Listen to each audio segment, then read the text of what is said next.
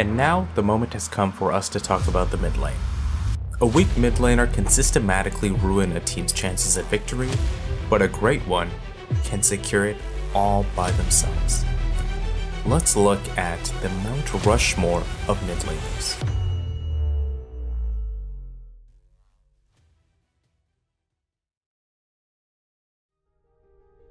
First on the list is a man who needs no introduction, Faker, the greatest of all time. How soon are we to forget the absolute dominance that Faker represented for so many years? A beacon of mechanical and intellectual excellence. Faker was there in every facet of the game, especially when during the brightest moments. MLXG getting low though. He's got to be careful. The knockup is in for Faker. Naked number 2, the boomerang not going to land. It comes back, but it doesn't matter. A shutdown for the best player in the world.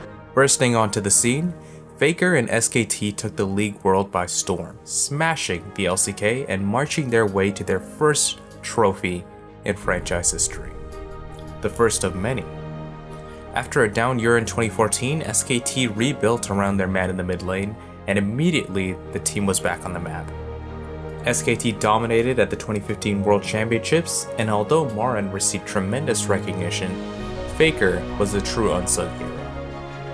To avoid dying there, which is a little bit dangerous. Flashes were blown in the mid lane as well. Looks like Faker and Kuro went hard, so there's no flash for this. Hojin in a real bad situation with the last bit of mana. Faker takes him down 2v1. Same could be said for 2016, when Faker and SKT won another Worlds trophy along with an MSI trophy.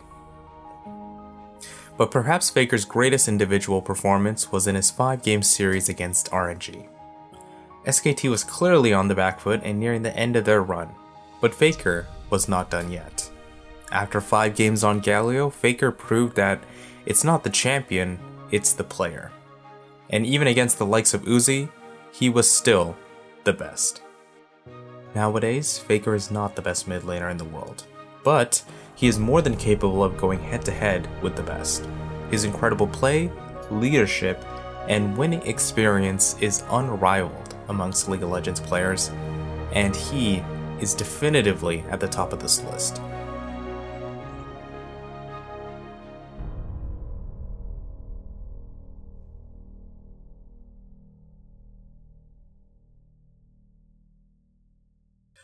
Next up on the list is the rival to Faker that never was, Rookie. Rookie had everything to be Faker's rival.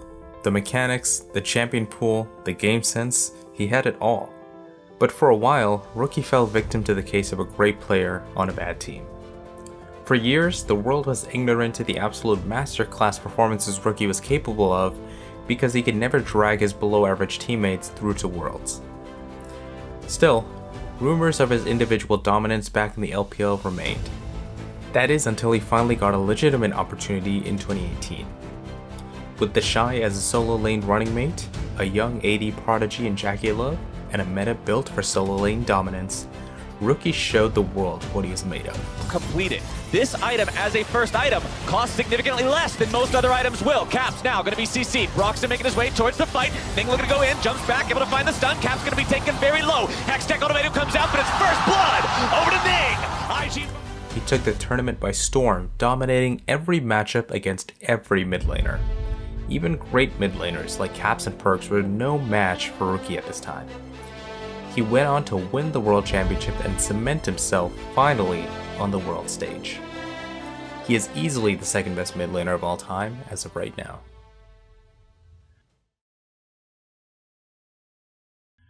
And now this is when this list starts to go all over the place. After the top 2, there really is a lot of room for debate with the next 2 on this list. You can make a case for Scout, who won a world championship and has been so incredibly good at times against the best. You can make a case for Caps, who is the Western GOAT in many people's eyes and routinely shows up against the best mid laners in the world despite coming from a quote-unquote weaker region. And there's of course Chovy, who in a pure vacuum is one of the most talented mid laners in the world, routinely receiving praise from his peers. That said, I've settled on 2 different names for now. First up is Doinb. Doinb is quite the character. And much like his joyful eccentric personality, Doinb is just as unique on the Rift. He is the most unconventional player to make this list so far, as he's not the mechanical phenom that Faker or Rookie is. He's also not a player known to smash lane. Actually, he does the opposite. At his best, Doinb knows how to sacrifice laning to make game-winning plays on other parts of the map. So much damage. Coming. Doinb on the side. Get it. Oh! That's gonna be a 3-man knockup. It's everything you want. Doinb's special skill comes both from his champion pool and playstyle that no one else can emulate. Doinb demonstrated just this, playing champions like Nautilus and Kled all the way to a title. And en route to the title, Doinb ran into many incredible, seemingly or supposedly better individual mid laners along the way, but none were able to diagnose the mad science that was Doinb. Although he doesn't have a huge trophy case, his profound skills and uniqueness at the position has helped change what we perceive as a mid laner's role. For those points, he makes this list.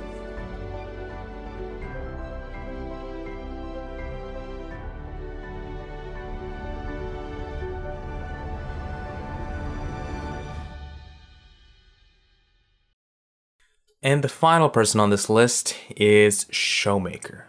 Listen, as I said, after Rookie and Faker, this list is real tough. But out of everyone left, I believe Showmaker is the most deserving of this final spot, at least for now. For one, Showmaker has won a lot. He already has a Worlds title under his belt and made another Worlds Finals the year after. But beyond the accolades, he is simply such a well-rounded star mid laner. And that was the Starax shield. Does he know? Does he know he's going in? Down to half mana. That can be big. Fudge flashes away. They're looking to turn this onto Showmaker. He still kills him off. Now can they lock him down? He's looking for the double. Showmaker gets in, gets stunned, but there's Vulcan low. Killer Instinct coming in from Sven as well. Showmaker down, he gets the double. His mechanics are top-notch. He can roam or play for lane. He can teamfight or play assassins. Any and everything you need, he can find a way to be a playmaker for his team. Even with players like Chovy or Caps, there have been moments where they are unable to make the right decisions or they have poor runs of play. But for Showmaker, for the most part, he is so consistently good to great all the time. It's a tough distinction to make, but to me, Showmaker takes the last spot on this list.